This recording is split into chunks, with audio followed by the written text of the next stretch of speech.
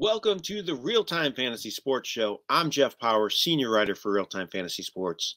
And I'm going to be joined once again by my coworker, Logan Glaser, today. And we're going to give you our waiver wire picks for week one of the NFL season. Believe it or not, week one is right around the corner. I know still a lot of you are drafting, but the season's going to start, and a lot of you are going to run waivers before the season, so we're going to give you our picks for this week. I'm going to bring Logan up now. Logan, thanks so much for joining me once again. Really appreciate it. Yeah, thanks for having me on, Jeff. Yeah, excited for football start. We got 2 days away.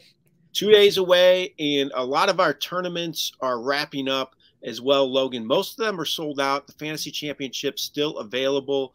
Those drafts end as the first game starts on Thursday, though. So if you want to get into that, you got to do it sooner than later, correct?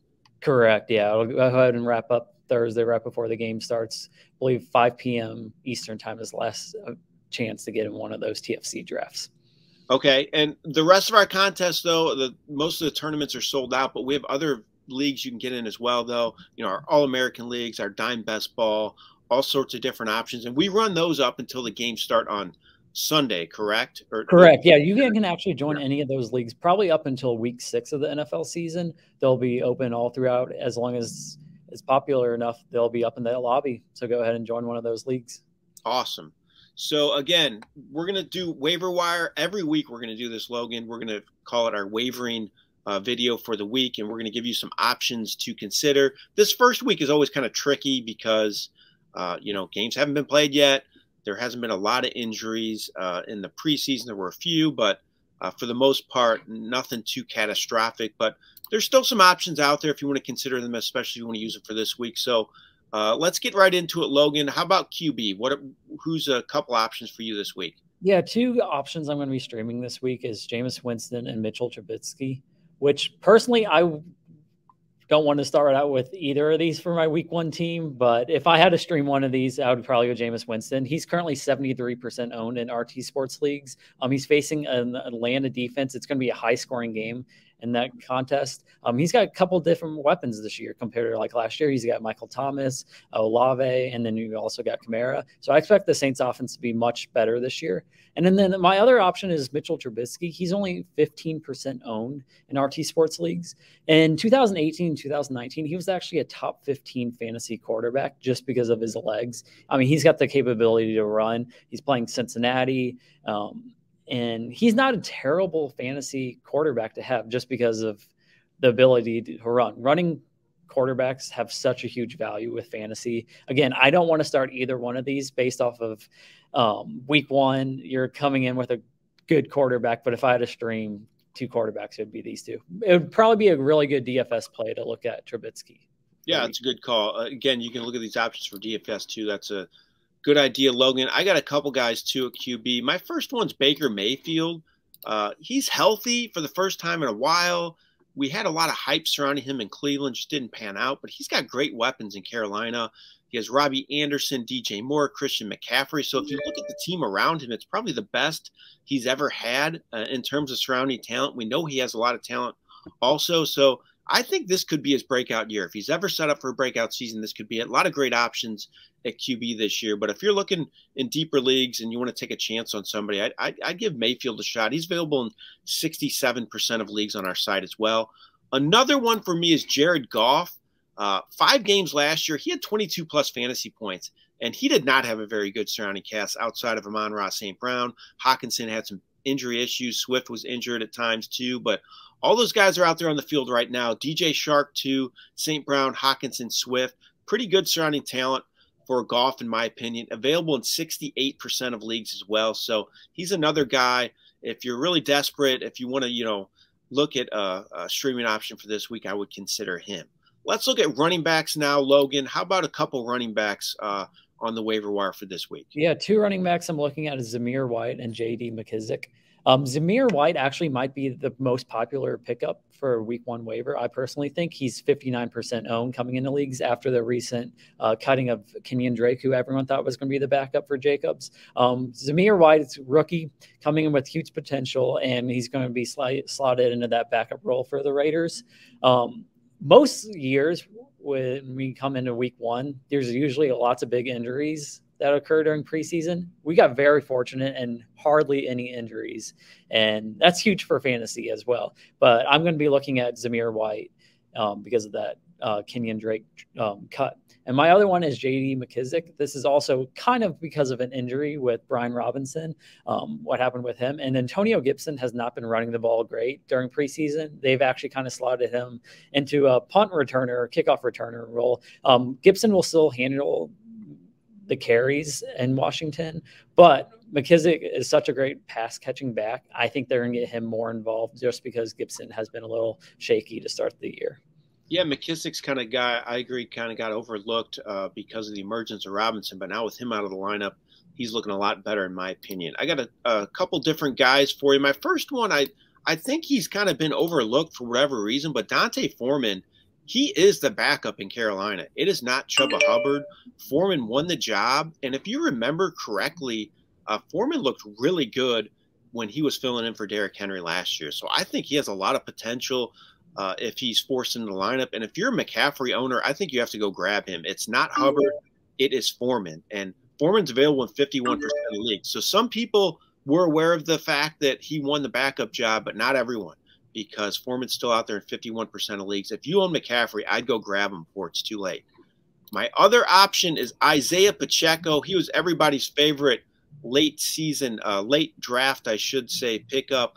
A lot of people were drafting him as the season got closer. But for those of you that did early drafts, he was out there in most of your leagues, and he's available in 36% of leagues. So those were drafts that went off a lot earlier. But he's available in 36% of leagues on our site. Looks to be a part of this offense from day one. Could be the number 2 back, also pass catching back too. So definitely a lot of potential with Pacheco. If he's out there, it's probably the last week you're going to be able to get him. So go grab him. All right, let's go into the receivers now, Logan. How about a couple options on waivers for receivers this week? Yeah, 2 different options for receivers this waiver period is MVS and Rondale Moore. So with MVS, the Chiefs' offense is kind of still unknown. He's coming over from Green Bay.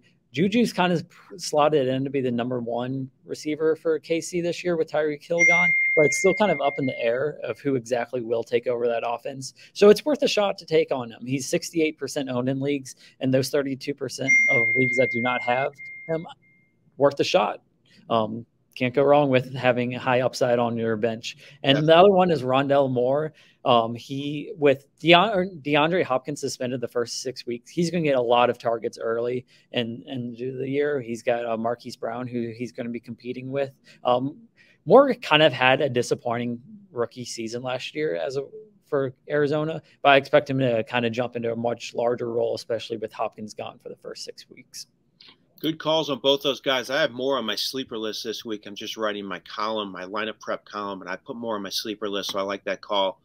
A couple receivers for me. One of them's Isaiah McKenzie with Buffalo. He won the number 3 receiver job. I think we kind of knew that would happen, but he beat out Jamison Crowder.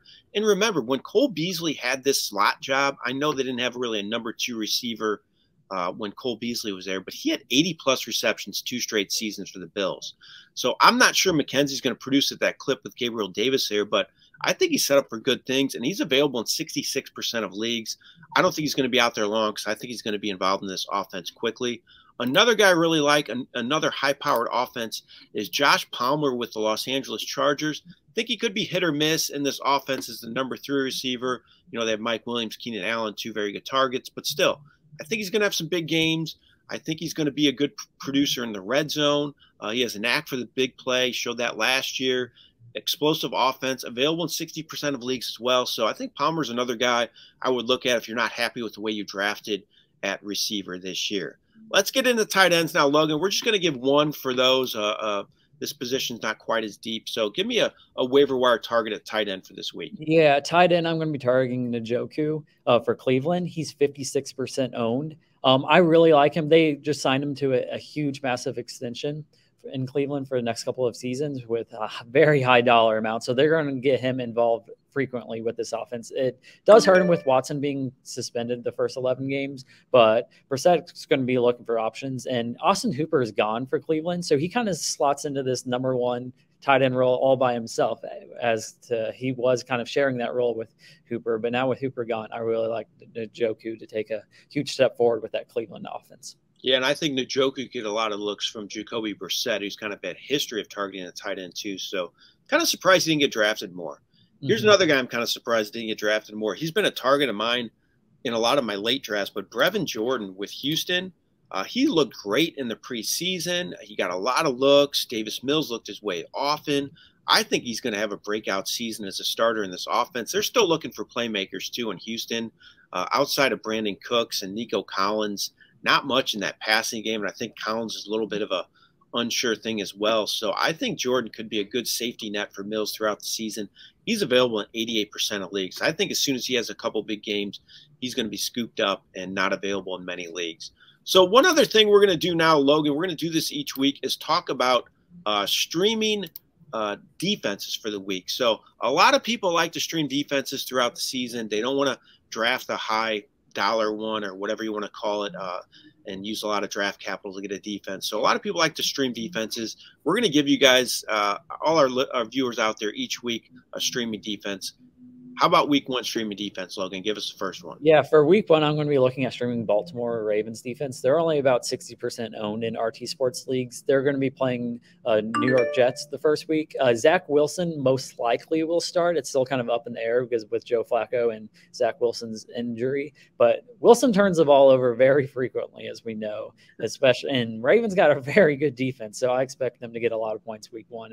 It kind of surprised me how low owned the Ravens were on RT Sports with how their history of their defense has been so good.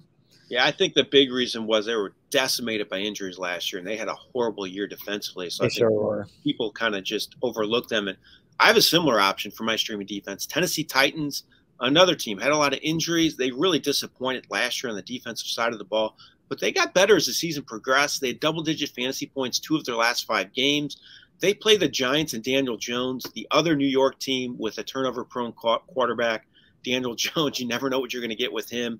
So I think Tennessee could be a good play this weekend. They're available in 85% of leagues in our site. Wow, that's a great option to stream. Yeah, owned on just 15%. And on DFS, too, would be another option to look at them. I'm not sure we have them listed as a price, but I'm sure they're pretty cheap. So something to consider if you're looking at streaming defense. For sure. All right, Logan, thanks for joining me. Our first wavering show of the week, of the year, I should say. A lot of fun. We're going to do this every week, give you some waiver wire options. I'm sure they'll be plentiful next week as somebody's going to have a huge game nobody thought of, and people are going to be throwing all their money at the waiver wire. Yes, week 2 waivers are always usually one of the craziest waivers because all the players get overhyped after the 1 week, but we'll see how it goes. Yep, definitely. All right, Logan, thanks again for joining me. Really appreciate it. Yeah, thanks for having me on, Jeff. This has been Jeff Paur for RealTime Fantasy Sports. And this has been Logan Glaser from RealTime Fantasy Sports. Have a great day, everyone.